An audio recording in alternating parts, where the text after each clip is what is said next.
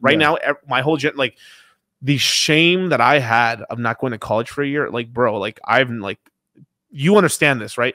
But like, if you didn't go to college, God damn, you're gonna be a loser. You fucked up. Like, got ostracized. Oh, bro, it was so bad. Yeah, I mean, I'm first generation. I mean, first generation born here and stuff. I'm the oldest of my kids of my parents' kids and stuff like that.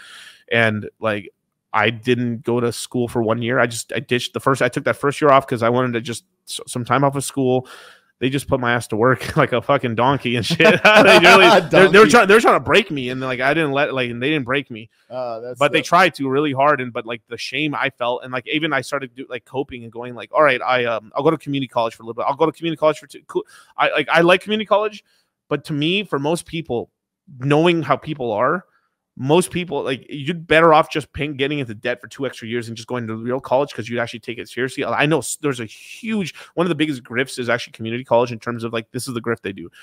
Yeah, you'll go to this. They tell everyone this. You go to community college for 2 years, you'll transfer off to a school. The problem is most people, they don't really have all their stuff figured out in terms of they don't have all the AP, they don't have all the master classes. So what ends up happening is that you get there, they'll lie to you for 6 months. And then once you go back to your counselor to see, all right, here's the real shit.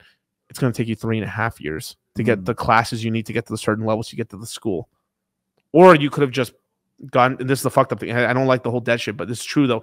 You would have if you just jumped straight to that school, paid the money, you'd be in the system. They would have bumped you up, and then you still could fail, but at least you're there. And like, you're like, oh yeah, I was going to like, UC Davis, and I flunked. Now, like, outside of maybe like the highest, like Ivy League schools, you can get into every fucking college is opening the fucking door. They'll take anybody for anything. Like all these UC schools and stuff, bro. You can get into anything outside of maybe like Brown or Harvard or Yale and stuff like that. Outside of those schools, Dartmouth and stuff, you can get it with money or anything. You can do open door to anything.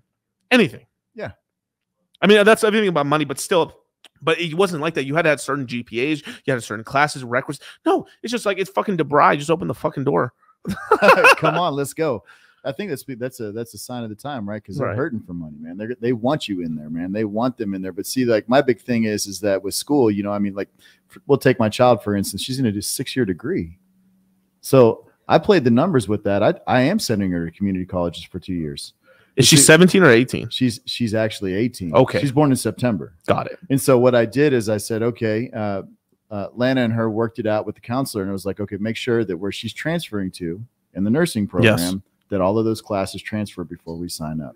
Yep, 100%. But you're like a master builder. You're building your daughter this fucking plan and this road work. Most people, their parents don't know anything. Yeah, that's the thing, right? I told her, for me, she's my legacy, right? She's my only child. So I told her, I was like, for me, the best thing for you is to graduate high school. She did with honors, man. She crushed awesome. It, like in the top of her class. She went to private school, and then now she's going to go to college, and she will start her life with a degree debt free. Yeah, that's all I care about. Damn, dude, that's you've set her up. You see, and the other thing too is she knows what she wants to do. I really think that's almost 80% of the battle. It was a big battle. Yeah, because she went round and round her senior year, and I was like, look, I'm not going to commit anything. Well, my friend's doing this and my friend's doing that. Well, forget about your friends. You got to do this for the rest of your life. Yeah. Once you figure out precisely what you want to do, let's stick with that. And she went back and forth on a few things, and then I showed her the numbers on it. Like I told you, I showed her the statistics and the kind of money and the kind of lifestyle that we live. And I'm not saying we have all that. And she's a car girl. She wants that. Yeah, she wants a 911. I mean, Glenn's been in my house. We live relatively comfortably. Yeah. I mean, that's what I'm going to call it. Right. And so if you have this certain lifestyle that you're used to, you aren't going to get here over here. Right. That's the thing about girls, right? They're so solipsistic or whatever they want to say. I kind of use that against her a little bit. Right. This is like, just dangle the fucking 911 keys. Yeah, it's like, you want the GT. This is what you got to do. You want the Yaris, or do you want the fucking